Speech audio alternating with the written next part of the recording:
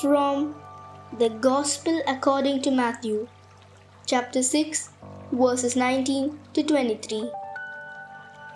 Jesus said to his disciples, "Do not store up for yourselves treasures on earth, where moth and decay destroys, and thieves break in and steal, but store up treasures in heaven, where neither moth nor decay destroys, nor thieves break in and steal.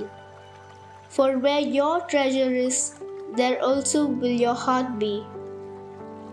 The lamp of the body is the eye. If your eye is sound, your whole body will be filled with light. But if your eye is bad, your whole body will be in darkness. And if the light in you is darkness, how great will the darkness be?"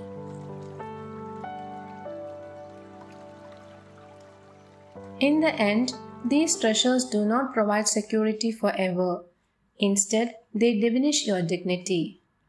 And this also applies to families. So many families become divided over treasures.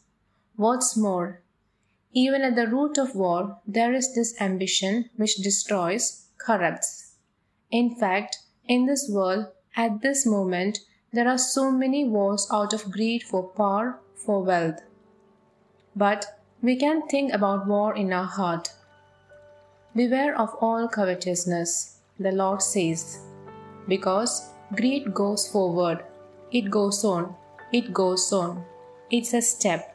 It opens the door, then comes vanity. Believing you are important, believing you are powerful. And at the end, pride.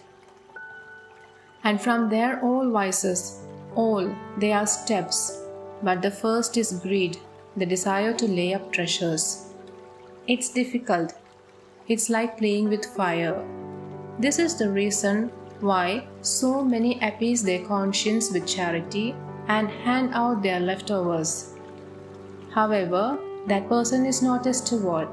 A steward takes for herself what is needed and gives to others everything in service. Indeed, administering riches is a continuous divesting of our own interest, knowing that these riches will not give us salvation. Therefore, store up. Yes, okay. Build a treasure. Yes, okay, but one that has real value. So to speak, in heaven's stock exchange. There, store up there.